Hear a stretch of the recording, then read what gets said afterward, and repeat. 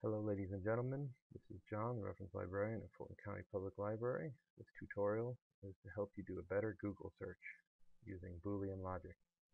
Boolean Logic is a way to include or exclude information that you don't want in your web searches.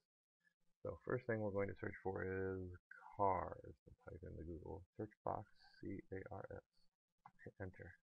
That'll give us 2,270,000,000 results. That's a lot of web pages. We're going to narrow that down, hopefully, by typing in cars and trucks. When we type in cars and trucks, it narrows it down to 49,400,000 results. That's a little bit more manageable. That mentions all the web pages that mention cars and trucks together on the web page. A little bit more specific than just cars.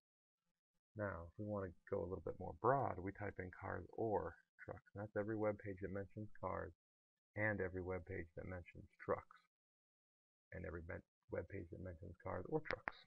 So that's 3,090,000,000 results. That's a lot of results. It blows it way out of proportion. So we're going to narrow that down even further. We're going to look up web pages that mention cars but not trucks. We hit enter, and that narrows it down to 577 million results. That's a lot more manageable and a lot better for your searches.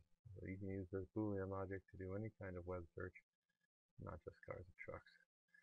With any questions, please call Fulton County Public Library, 574-223-1003. That's the reference desk. Ask for John. And if you want, you can email me at ref@fulco.lib.in.us. And anyway, have a great day, and we'll hope to hear from you soon.